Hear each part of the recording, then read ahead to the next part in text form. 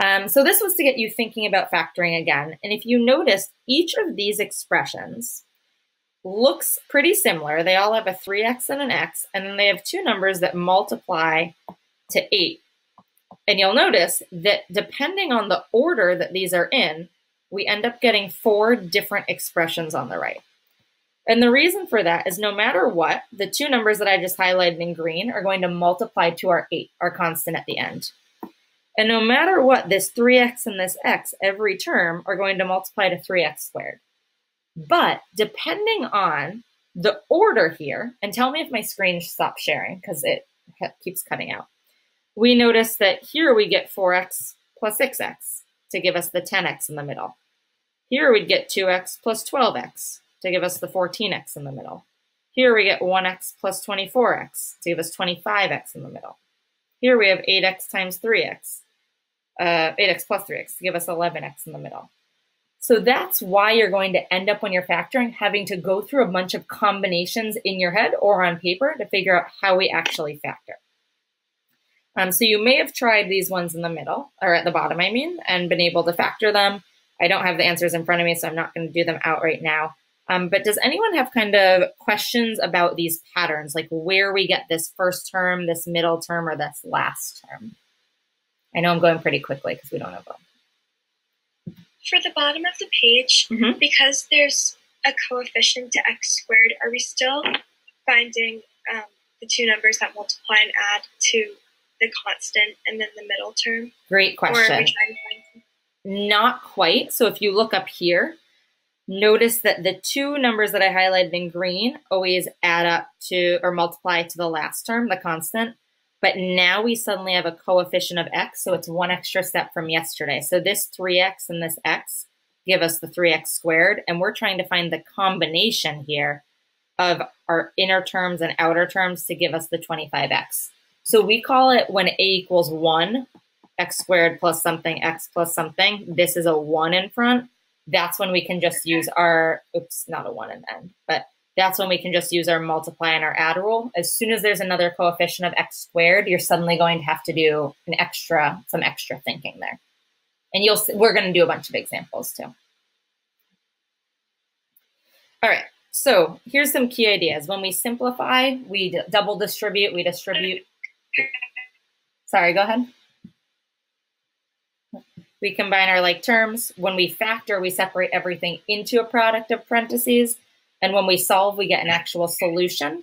Our goal is going to be to factor in order to solve. So you saw this last week where we could here just factor out the x, and then we use what's called a zero product property to set each of these equal to 0. The problem is when we can't do that. When we have an x squared and an x and a constant, we now need to be able to factor. So this kind of goes with Josie's question. So this ax squared is always going to be the product of our firsts. It's going to be this 5x times this 3x. This c here is always going to be the product of our lasts. This 1 times this 2. The problem is figuring out how do we get the middle term. That's going to be the product of our inners and the product of our outers. And what ends up happening is you're just going to basically do trial and error. There are some other sort of formulaic ways to do it, but we find that the high school prefers you do trial and error, and we prefer it because otherwise you're like, wait, was I supposed to double that or square it? Or like you're memorizing a formula and you're not really understanding why. So our goal is going to be to start with something like this and figure out how we factor it. So if you are in my packet, can you go down to where it says Part 2, Level 1 Factor? And if you're not on my cluster, I know that Miss Kruger just posted it, but if not, you can also take just take notes on separate paper. So the first problems are the most basic. We say that a equals 1.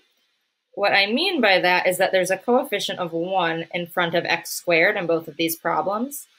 So you know that when you break it into two binomials, you'll have an x and an x. So you'll automatically get your x squared. And then you need to figure out, well, what multiplies to 10 and adds to 11? So we would have a 10 and a 1. And we know that it's a positive and a positive because if they're multiplying to a positive, they're both the same sign. find it very hard to write on my iPad without zooming in. Both same sign. And they're adding to positive 11. Now we can, of course, check this by double distributing. We'd get x squared plus 10x plus 1x plus 10. So we can see that we get our x squareds from here. We get our 10 from here. And then if you do your inners and your outers, that's where you add those together to get the 11x. On problem number 2, we're going to look for something similar. So two numbers that multiply to negative 10 and add to negative 3. So we're going to go with x's. We know that we want a 5 and a 2, because in my head I can say, all right, well, 5 times 2 is going to give me 10, and I can subtract them to 3. Since it's a negative 3, I know that I want my negative to go with the 5. So again, there's still a process here. You could try different combinations, but I'm able to figure that out in my head, and I could always check it. X squared minus 5x plus 2x minus 10. So these are my answers. I'm just checking it below, just to be clear. Check and check. All right, can you guys try factoring number 3 and solving number 4? And if you're not sure how to do one of those, and just pause for a minute, I'm going to give you about 1 minute to do both of those.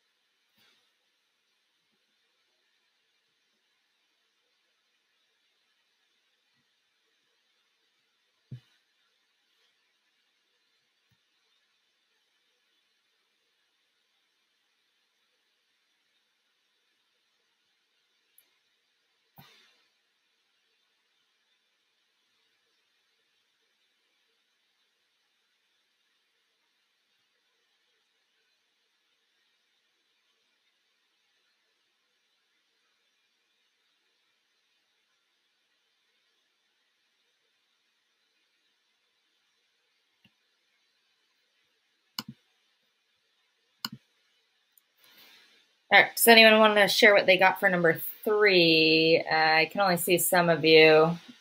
You can wave, you can unmute yourself and shout out.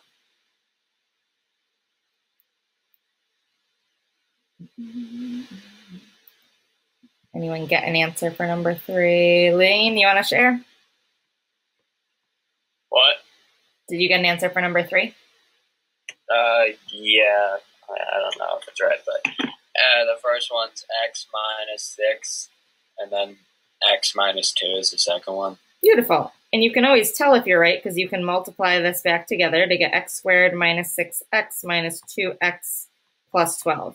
We knew it was a minus and a minus because, again, we had the same sign if they're multiplying to a 12, a positive 12.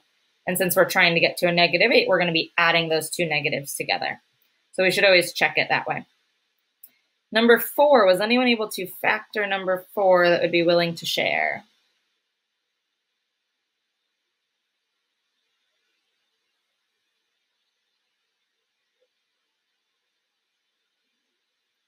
Chloe, were you able to get this one?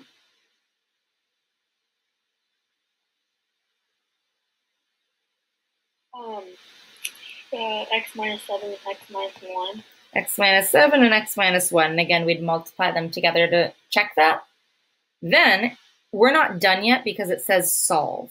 So now we're going to set each of these parentheses equal to 0 because we know that one of them has to be 0. So either x minus 7 equals 0 or x minus 1 equals 0. So our answers are x equals 7 or x equals 1. And if you actually plug it in, 7 squared is 49 minus 8 times 7, so minus 56 plus 7, we get 0. 1 squared is 1 minus 8 times 1 plus 7 also gives us 0. So this is how we're now going to be able to solve these quadratics, which is ultimately our goal, is to be able to solve. We're basically building up the skill of factoring so that we are able to solve quadratic equations in the future, and it's probably the most used skill in Algebra 2. Are there any questions so far before I move on to some harder ones? So far we've been able to use mental math because of that 1 out front, right? So because we had a 1 in front of x squared, we're like, oh, well, we know it's going to be an x and an x, and we're just trying to figure out what two numbers we can put in that are going to multiply to our constant and add to our linear term. The problem is once we get to something like this. So I'm going to write out all the combinations, and I'm going to talk about different strategies to help you. So if I want 3x squared, I know that I'm going to have a 3x and an x. But I don't know how I'm going to combine this yet. I also know that I need to multiply to 5. So my only factors of 5 are 5 and 1, but I don't know the order yet. I'm going to keep it always 3x and x, because if I switch the 3x and the x and I swap the 5 and the 1, I'm just going to get the same thing in a different order. So I have two different combinations that I have to try to figure out which of these is correct. No matter what, I know I'm going to get the 3x squared from the 3x times x, and no matter what, I know that I'm going to get the 5 from the 5 and the 1. So I basically have to say, well, is it the first one where, here, I'm going to write it actually over to the side right next to it. So here, my middle terms are 3x plus 5x, and here, my middle terms are 15x plus x. So I can see that if my goal is to get the 16x in the middle, that this first one is incorrect and that this second one is my answer. So in this case, we were lucky because I see all plus signs, so I know I don't have to try any negatives. I see that 3, the only factors are 3 and 1, and 5, the only factors are 5 and 1. The problem is when we have a ton of factors, that's going to get harder and harder and harder. So let's look at the next one. And then again, like I said, I'm going to talk about some strategies here to make this faster for you. So if I want a 5x squared, I know a 5x and an x. That's not going to change because that's the only way I'm going to get 5x squared. But now I need to figure out 7, but in this case, negative 7. So do I want negative 1 and positive 7, or positive 1 and negative 7? Or do I want them the other way, where I have negative 7 and positive 1, or negative, what happened? I tried it, positive 7 and negative 1. So in this case, I have 4 different things I need to try. Now I knew that one was positive and one was negative, so I didn't have to try any with 2 negatives or 2 positives. And I want you right now to see if you can figure out which of these is the correct way to factor the expression above.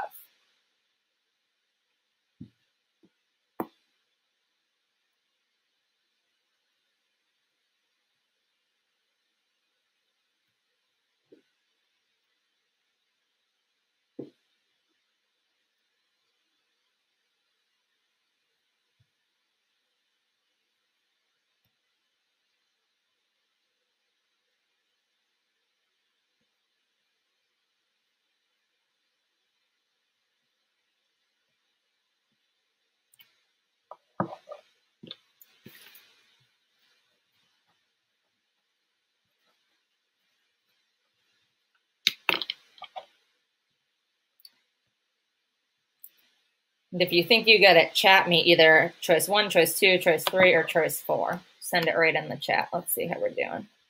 Can I see number 5 again? Yes. Because my screen lagged up. Yeah.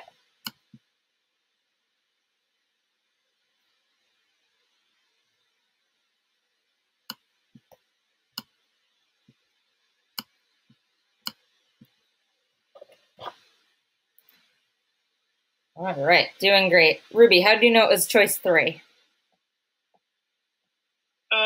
Well, because choices 1 and 2, they were way too big. And then I knew that it had to be negative 2x, so I could cross out the plus 7 easily. Awesome. So as we get into more and more choices, one way you could do is literally write out every choice, try them as you go, and cross them out as you go. It's not particularly efficient, but it will work. And so what a lot of times what I see people do and what I personally do is I write out my factors of A. What I mean by A is we call this ax squared plus bx plus c. I write out my factors of A, and I write out my factors of C, 7 and 1, and I do some mental math and I pair stuff together. So I say, all right, well, what if I pair the 5 with the 7 and the 1 with the 1? And I wouldn't normally draw them. I'd literally be pointing with my fingers, but because I'm on the iPad, it's harder for me to show it. And I'd say, well, that's going to give me a 35. That's illogical. It's way too big. If I have a 35 and a 1, it's never going to work. It doesn't matter if I'm trying at positives and negatives. So I try, all right, well, what if I can get a product of a 5 and a product of a 7? Well, that's good because I know based on this sign that I'm going to have 1 positive and 1 negative, which means I'm basically going to be subtracting. So if I have a product of a 7 and a product of 5, I'll be able to subtract to 2. So then I'd say, okay, well, that means that I have a 5x, and that 5 has to be paired with a 1. I know that from right here. And then I have a 1x, that's what this 1 is. These are the 5x and the 1x. And that 1 has to be paired with this 7. Now I want it to be negative, so I'm going to put the minus here. The more you do this, the better you're going to get at it. There's not like a way to just get better at it. And so what I did over there was I wrote out my factors of A, I wrote out my factors of C, and I figured out which ones compare together. And as you get to more and more factors, I'm actually going to do number 7 with you also.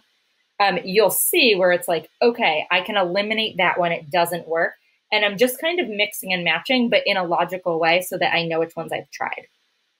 One other thing I do want to point out quickly before I go to 7 and 8 is if you look down at number 9 here, always look for a greatest common factor first. I would look at this and I'd say, there's a lot of factors of 6. There's 4. And there's even more factors of 36. But if I factor out my GCF first, if I factor out my 6, then I get x squared minus 5x plus 6. Well, that's beautiful because if I have a 1 in front of my x squared, it becomes a much easier problem. I'm just looking for numbers that multiply to positive 6 and subtract to negative 5. So always look for your greatest common factor first. That's less important to me right now. I'd rather us see some more factoring. So I'm going to do out number 7, and then I'll have you guys try number 8. So if I were writing out all my different combinations, I'd have to write all my combinations with 4x and x. Then I'd have to also write out all my combinations with 2x and 2x. So you can certainly do that. I think it's 6 combinations because it's a 5 and a 1. It may actually only be 3 combinations. But if I was making my little A and C chart, and you might start it by writing out all your combinations, and once you get really good at this, find a different way to do it. So I could have 4x and 1x, or I could have 2x and 2x, and I know I'll have 5 and 1. And I start doing some pairing. Do I want 20 and 1? No, that's way too big. Do I want 4 and 5? Well, that's promising, because I'm trying to get to 9. So now I fill it in. My 4 has to match with my 1. And my 5 has to match with my other one. I'd check my signs, I'd multiply it out, I'd make sure that it works, which it does. I know I have my 4x squared, I have my plus 4x, I have my plus 5x, I have my plus 1, which works. So you're basically just trying different combinations. And it seems like, why am I doing this? But you're doing this because you're now going to be able to solve all of these quadratics. And what that really is you're really solving curved lines, which you're going to graph in the fall. And you're finding where are the x-intercepts, because we're setting it equal to 0. We know when we set something equal to 0, instead of y, you're finding x-intercepts. So you're going to spend months on that.